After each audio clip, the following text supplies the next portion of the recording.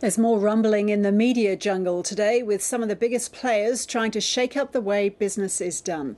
Rupert Murdoch's News Limited has made an almost $2 billion offer for James Packer's Consolidated Media Holdings. If the deal goes through, the Murdoch empire will double its stake in Australia's pay TV business. Finance correspondent Philip Lasker is at News Limited headquarters in Sydney. So, Phil, what's been announced today? Well, so far what we do know, as you've mentioned, Roz, is that bid by News Limited for Consolidated Media. Now, James Packer has 50% of Consolidated Media. Kerry Stokes has around 24%. But the big thing is that Consolidated Media has 25% of Foxtel and 100% of Fox Sports. So if this deal was to go ahead, Rupert Murdoch would end up with 50% of Foxtel with Telstra and 100% of Fox Sports. And we know that Rupert Murdoch is big in sporting broadcasts around the world. He's offered $3.50 a share, which is about 14% above yesterday's close. The share price last time I checked was $3.43, so it's picked up quite a bit. The other thing that News Limited is doing is buying Business Spectator, the online business publishing group. The speculation there is he's buying it for around $30 million.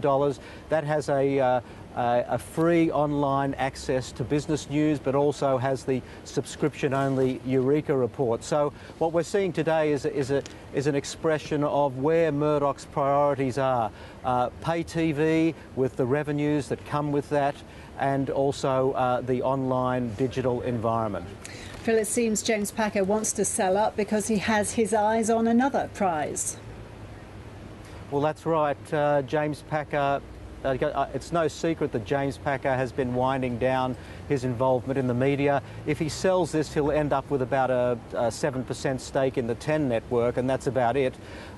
It will also give him $1 billion in cash to focus on casinos, and we know he wants to buy Echo Entertainment, the Star Casino, because speculation is that he wants that licence to perhaps build a grander casino in Sydney. He already has casinos in Macau, in Las Vegas, and that's where part of his business priorities lie. All right, and Phil, there is speculation that News Limited may also be announcing big job cuts today following those sweeping cuts at Fairfax earlier this week. Briefly. Well, speculation is another 1,000 jobs to go at News Limited following the Fairfax cuts of 1,900. Again, it's all associated with the shift to digital, aligning costs with where the revenue streams are, and downgrading the emphasis on print media. Phil, thank you.